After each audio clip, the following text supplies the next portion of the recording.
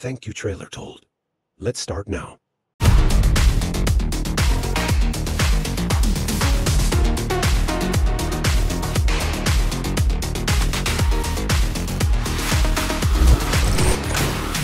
Hey everybody, we just wrapped up Champions Grand Finals here in Seoul, and one of the most competitive Final Four brackets ever. Congratulations to our new world champions, EDG, for their hard-fought and well-earned trophy. It was such a great series. The energy from the Korean crowd, seeing our community come together in the literal birthplace of esports, meeting so many players, crazy matches, broken pick'ems, though I did end up in the top 1%. What a week. I am exhausted, I need a nap, and some fried chicken. Before we fly back home, we wanted to thank you all for being with us on the road to champs this year, and we also want to welcome the Game Changers Championship and off-season tournaments that will be happening over the next few months. I think we've also got some other people to welcome, right? We do. Millions and millions of new console players, in fact. Hello out there. Valorant launched on console just last month, and your response has already surpassed our wildest dreams. It's amazing to see how many new players are playing our game on console, bringing their friends into the fun, and honestly, learning a ton from our PC players. Seeing our existing players welcome a whole new group of people in, with mostly open arms and only a minimum of controller shade, has given us all the warm and fuzzies. So much gratitude. Let's jump into our main topics for today. Hey everyone, I'm Coleman. I'm a product manager on Val Gameplay. Hey, and I'm Dan, Val's Balance Design Lead. We're happy to be back to take a minute to discuss where the game's at heading into the end of the year. These year-end patches are typically the best opportunity for us to make necessary balance adjustments and try new things without disrupting pro play. You can expect the year-end to be a time where you see larger scope changes that are meant to have a substantial impact on the game. The updates we made to ISO, Neon, Reyna, and Raze have helped us hit our goals overall. While we did overswing on ISO initially, after the follow-up patch, the duelist ecosystem is in a pretty healthy and varied state for the most part. And we think this push and pull is a totally normal part of live balance with competitive games. We want to ship more patches throughout the year, but we also want to ship them in a way so that they're not overly disruptive. We are still working on Phoenix, and we're planning some other opportunistic changes within the duelist roster.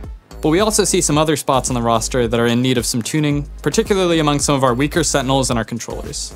We know a lot of you will be expecting Harbor changes with this patch, but unfortunately they're taking a little bit longer since we think he needs larger scope work, and we're still exploring our options here.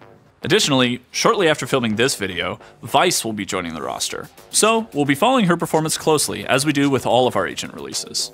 So now, as we near the end of the year and VCT is over, you'll start to see some of these changes roll out. Patch 905, we made some changes to Astra and Chamber. For Astra, we wanted to improve her total utility output compared to other controllers. And for Chamber, we improved his capability to defend territory aggressively and still make it out alive.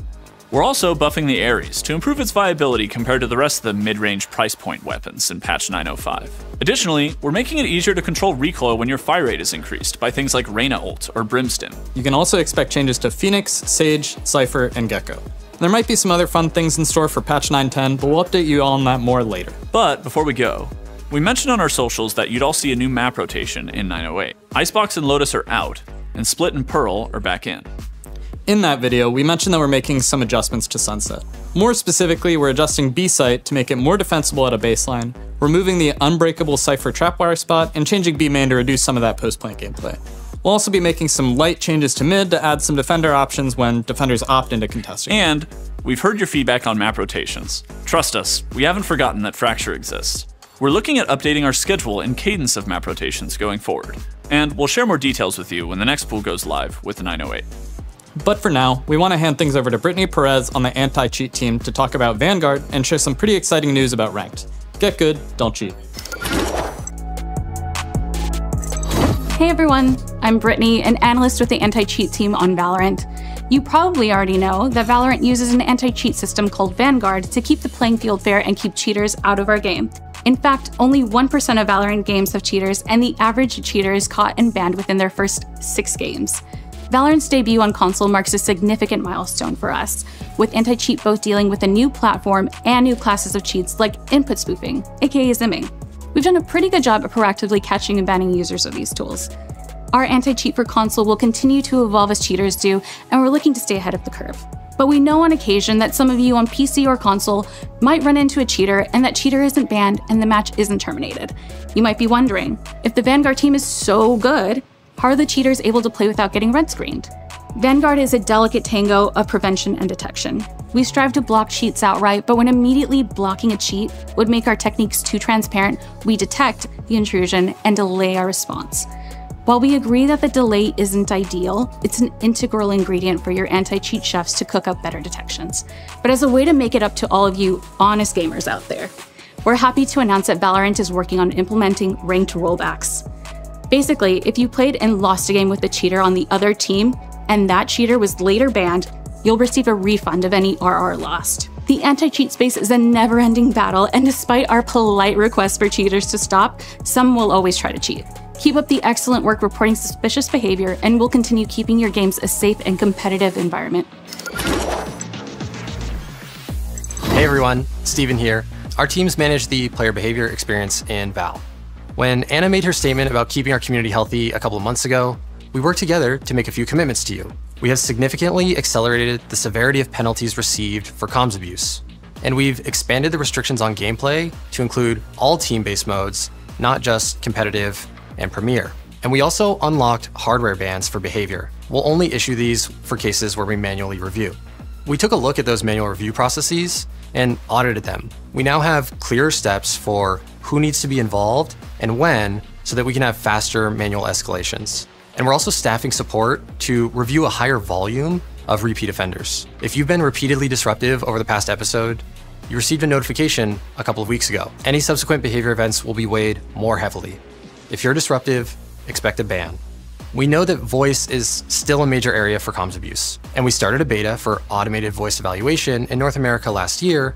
We've seen good results so far and are committed to rolling out voice evaluation globally, and that's coming before the end of the year. However, building confidence around other languages is taking longer than we anticipated. So we'll support English globally first and rolling out additional languages over time. We need to continue to invest heavily here and are committed to doing so.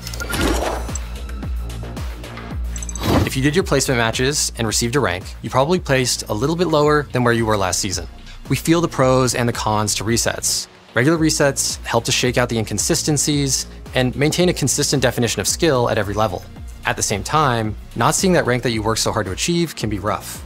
We're currently looking into ways to keep the benefits of resetting ranks while providing more opportunities for upside to balance against that feels bad. Now, to our new console friends, welcome. Champs is such a perfect moment to join us. You get to see Val framed at the highest level of competition. We're so excited for each of you to start on your own competitive journey in Val. To those players who have been with us since the beta, you notice that we had to adjust the way that we calculated rank from beta to launch. When we turned on the competitive queue for console, we estimated where folks would place with an all-new player base and so many players joining us all at once. And after a couple months of testing, we saw that players were climbing the ranks faster than we had anticipated, and the stats behind it didn't quite match up. So we reset ranks and have a more effective rank distribution on console now. Going forward, both console and PC will reset rank at the same cadence, though console players shouldn't expect a change as big as the beta adjustment. We're just getting warmed up. We'll be back soon on our socials with a refresher on Ranked 101, and later to discuss some spicier topics before end of year. Oh, hey, we're back. Oh, sorry. I told them about the chicken. Why don't you take this one? All right, thanks for watching, everyone, and thanks for all your hype and feedback throughout the year.